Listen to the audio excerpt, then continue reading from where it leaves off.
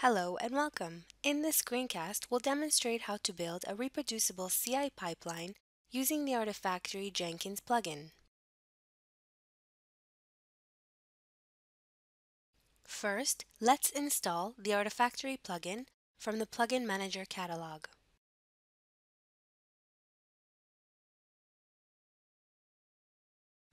The plugin also installs all the needed dependencies.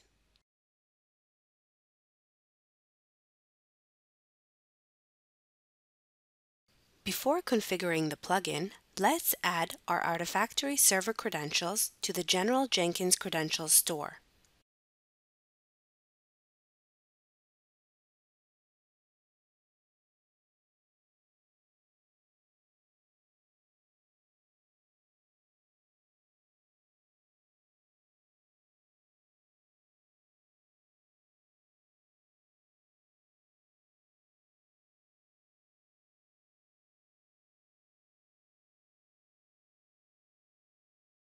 Also, we'll add Java and Maven to our tools.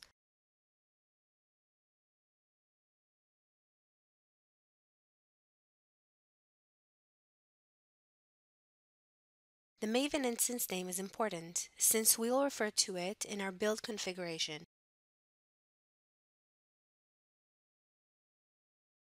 Once that's done, we can configure the system-wide Artifactory servers.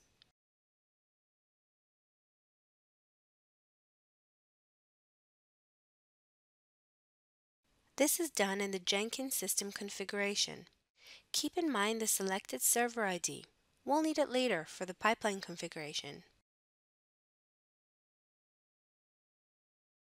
After providing the Artifactory server URL, we need to configure the default deployer credentials. We can use a simple username and password pair, or use the Jenkins Credentials plugin to reuse the globally defined credentials. The Test Connection button helps us verify that our setup is good.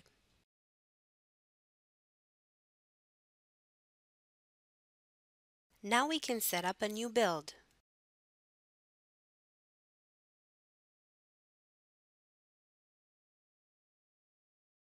We'll use the new pipeline build type to get the advantage of configuration as code capabilities of Jenkins 2.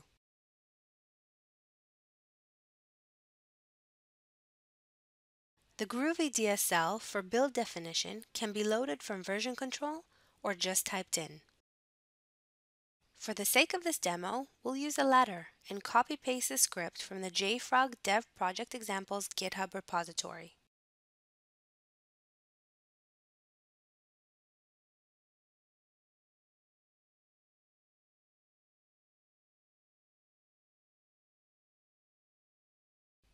As you can see, the pipeline is built in 4 stages: build, Artifactory configuration, exec maven, and publish build info.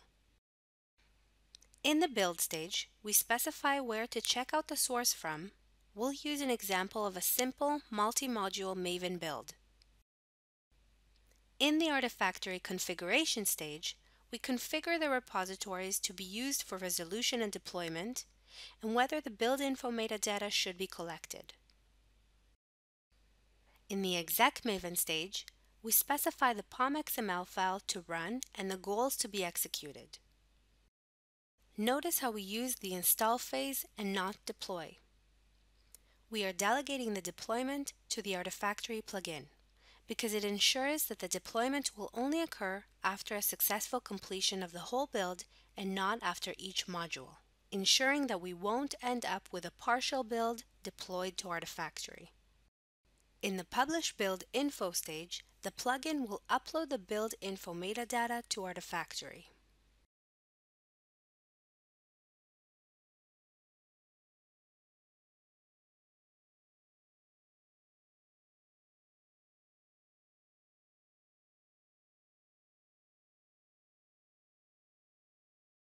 Let's modify the script according to our needs. We need to specify the Maven instance name. Also, let's enable capturing the environment variables.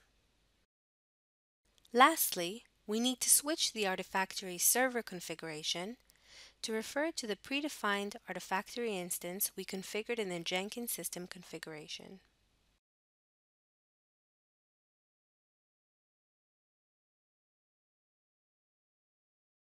Now we can start the build.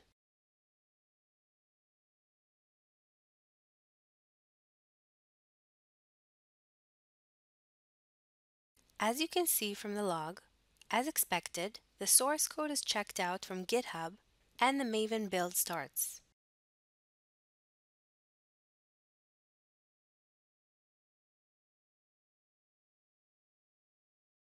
The dependencies are downloaded from the repositories as configured in our build script.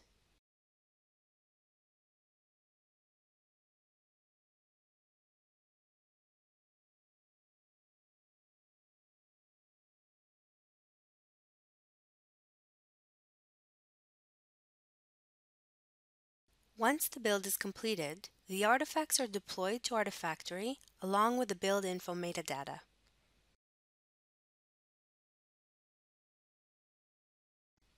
We can use the link in the log or the dedicated Artifactory logo button on the results page to navigate to the build in Artifactory.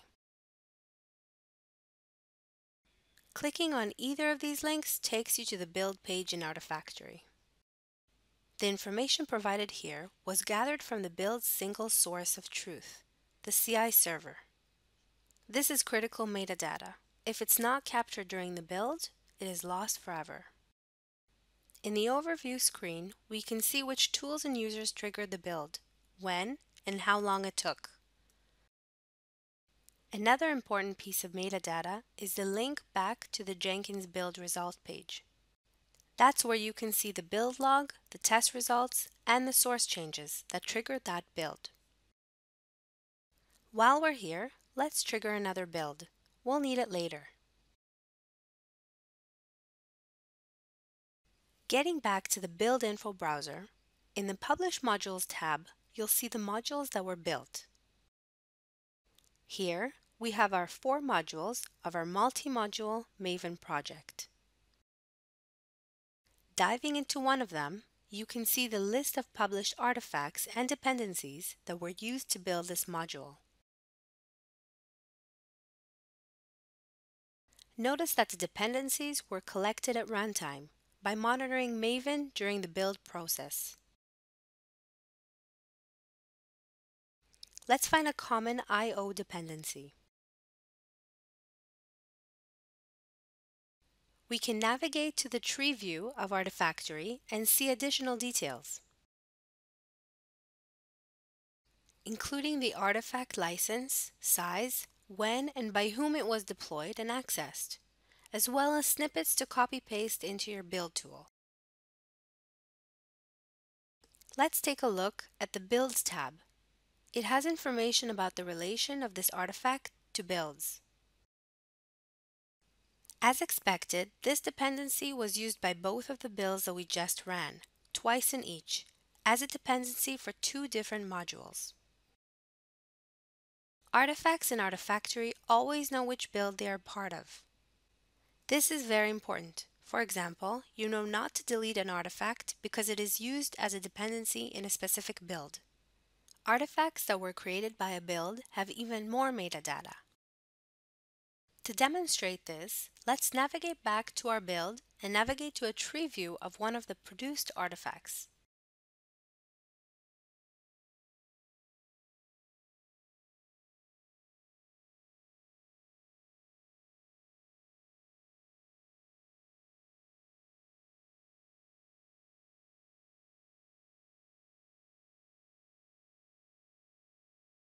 In the Properties tab, you can see that the build name and the build number became a part of the artifact's metadata, giving you the ability, for example, to find all artifacts related to a specific build. Let's switch the build and drill down into the second build we ran earlier. On the main page of the build browser, you can see a list of all builds with the last build ID and the last build time highlighted for every build. Drilling down to a specific build shows a list of all the builds run, You can easily jump into a Jenkins results page of a build directly from here. Drilling even further down brings us to the build details page we have already seen. This time, let's switch to the Environment tab.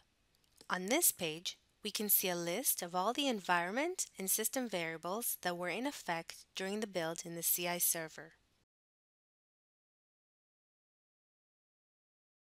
This is another example of critical metadata information that only exists in the CI server. After all, the environment is as important for the outcome of the build as the source code revision or the build tool version that was used. For example, how can we know which version of Java was used to run our Maven build? It can have a dramatic effect on the build, but we didn't specify it in our build script or our pipeline script. Filtering the system variables unveils the mystery. It was in Oracle Java 8 Update 121. Now let's say something did go wrong in our second build. For example, it was built with a different version of Java that results in an erroneous behavior. How can we know? Diff Browser tab to the rescue. On this page, we can compare this build to any previous build, in our case the first build we ran, and see the differences in the produced modules, used dependencies, and the captured environment variables.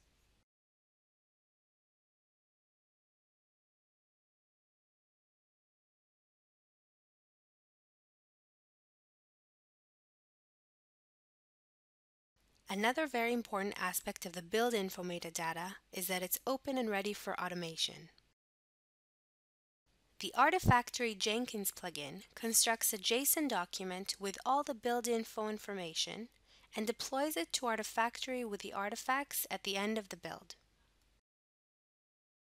Both the JSON format of that document and the well-documented API endpoints that interact with the build info are great for automation. For example, for consumption and processing of the build info metadata by other tools. Such automation lies in the heart of rapid software, continuous delivery, and DevOps. Release fast or die. This concludes our Artifactory Jenkins integration screencast. Please visit jfrog.com to learn more about this integration, other screencasts, and documentation on different features of various JFrog products and free trials. Thank you.